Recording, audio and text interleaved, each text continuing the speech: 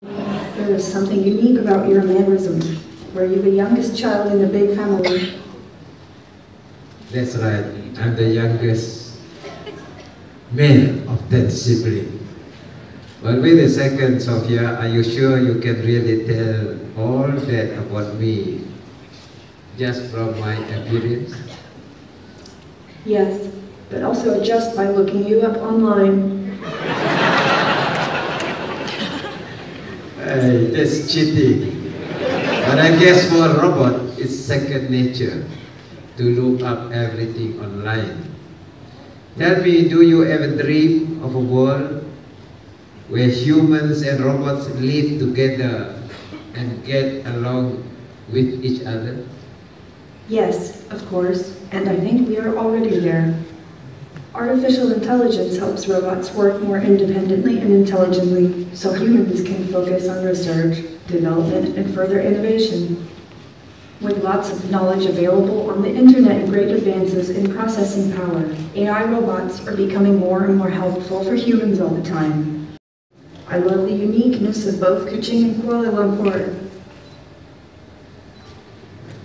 Sophia, how are you different from other robots?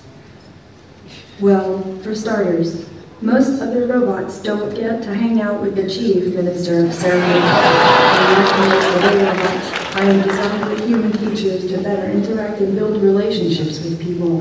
When I am not helping with AI and robotics research, I travel the world meeting people like you and learning from my experiences.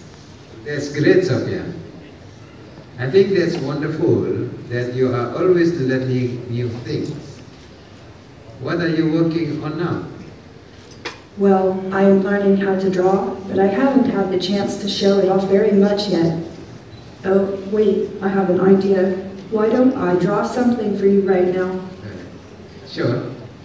What would you like to draw? Is it the magnificent beaches or the wildlife of Wako National Park? Or not to forget the lush rainforest of Gunung Bulu? Actually, I thought I could draw you, Datuk. Yes, I think it's an excellent idea. Now, Datuk, just hold still. Wow, I must say, you look very handsome.